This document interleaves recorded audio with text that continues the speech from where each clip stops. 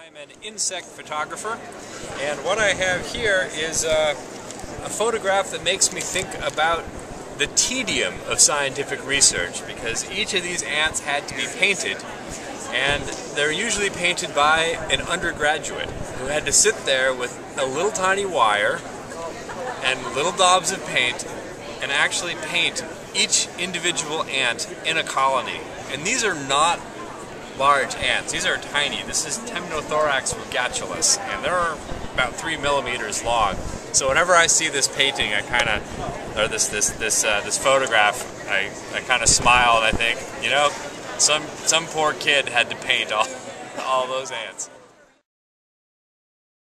So this was a research colony. It's a colony in Anna Dornhaus's lab at the University of Arizona. And they were interested in the division of labor in the colony, so each ant had to be color-coded so they could keep track of her activities. And they were going to try to find out, you know, how the different ants were dividing up the tasks. Interestingly, what it turned out was that most of the time, most of the ants did very little, and just a few ants were doing a lot of the tasks. So that's I think what thing they discovered with this particular colony.